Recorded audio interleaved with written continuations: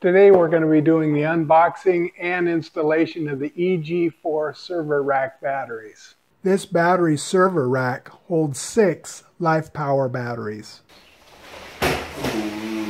So this particular server rack is the fully welded one. Doesn't come in a flat box, so it comes just like this, fully assembled. Here's the keys that come with it. Looks like our server rack bolts come in this little bag right here.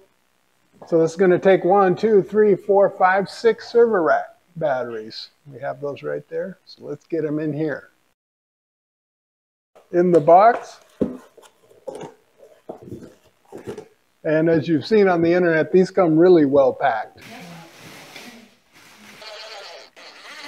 These little mounting brackets. It's kind of nice. The screws come right in the battery. You just take those out, put the bracket on, put it right back on.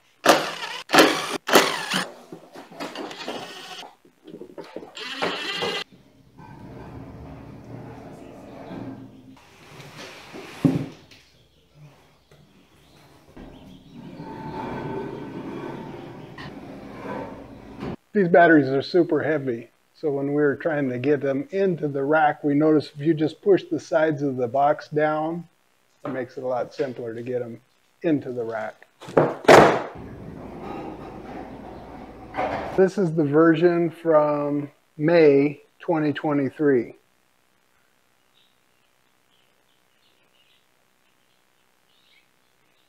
Of the welded steel cabinet. You notice the bus bars are slightly different.